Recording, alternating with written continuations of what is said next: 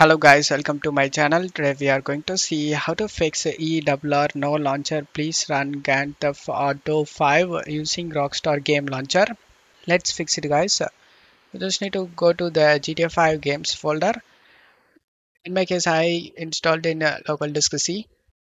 As you can see, here is the folder.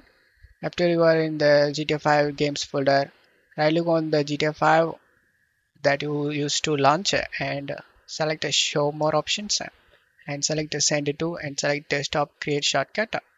And now new shortcut has been created. Just right click on the new shortcut and select properties.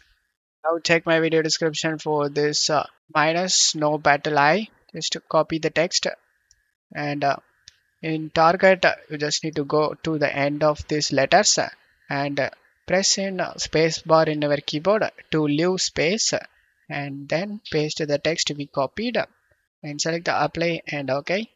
And now launch the game using this shortcut and the game launch without having any problem. Don't forget to leave a like guys. Thank you.